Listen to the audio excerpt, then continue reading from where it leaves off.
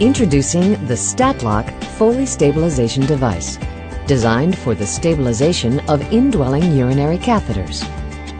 Traditional habit-based methods of Foley catheter securement have limitations that may lead to accidental dislodgement, urethral irritation, pain, urethral trauma, and inflammation.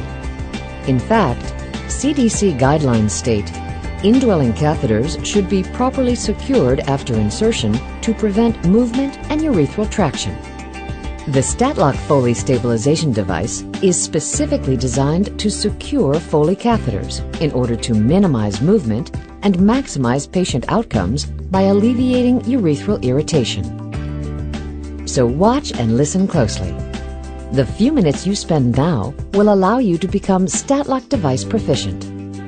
There are 3 versions of the StatLock Foley Stabilization Device: adult and pediatric 2-way or bifurcated, both for standard latex Foley catheters and for silicone catheters sizes 6 to 26 French, and a StatLock Foley Stabilization Device for adult 3-way or trifurcated catheters.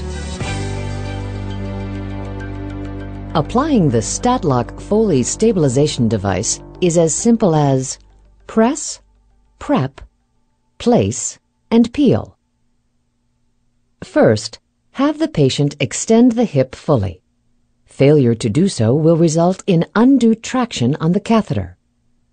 To avoid exerting undue pressure on the patient's skin, always press the Foley catheter into the StatLock device retainer before applying the anchor pad.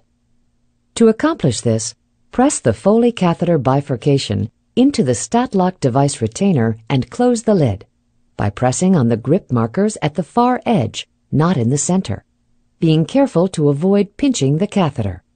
The directional arrow should point toward the catheter tip. Then, identify the proper securement site by gently laying the StatLock device straight on the front of the thigh. Then back up 1 inch toward the insertion site. Make sure the leg is fully extended. Be sure to place the StatLock device so that there is only 1 inch of slack in the catheter between the insertion site and the StatLock device retainer.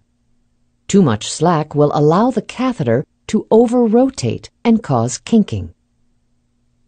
Proper skin preparation is essential to the success of the StatLock Foley Stabilization Device.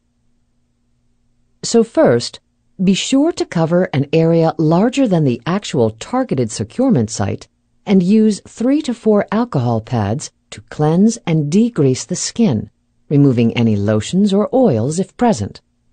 Allow to dry completely.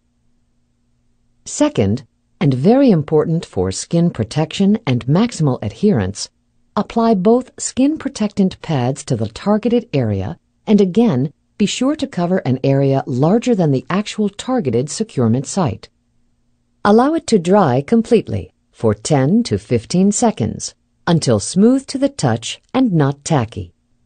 Remember, alcohol first, skin protectant, and allow each to dry completely. Then, using a permanent marker, write your initials and the date of application on the 1 inch line printed on the StatLock device anchor pad. You can do this while you are waiting for the skin protectant to dry. Once you confirm again that there is only 1 inch of slack between the insertion site and the StatLock device retainer, carefully peel away the paper backing from the StatLock device anchor pad, one side at a time, and place tension-free on dry, prepared skin. Press, prep, place, and peel. StatLock device safety, security, and savings are now yours.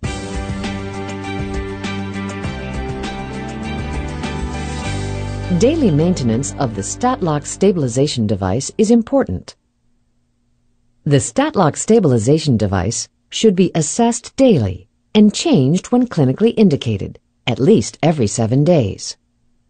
If the pad becomes soiled, wash with soap and water, saline or hydrogen peroxide. Do not use alcohol or pre-packaged bathing systems, which could lead to early lifting. If showering or bathing, cover with plastic wrap or a waterproof dressing. Conduct skin assessment prior to application and repeat daily per facility protocol.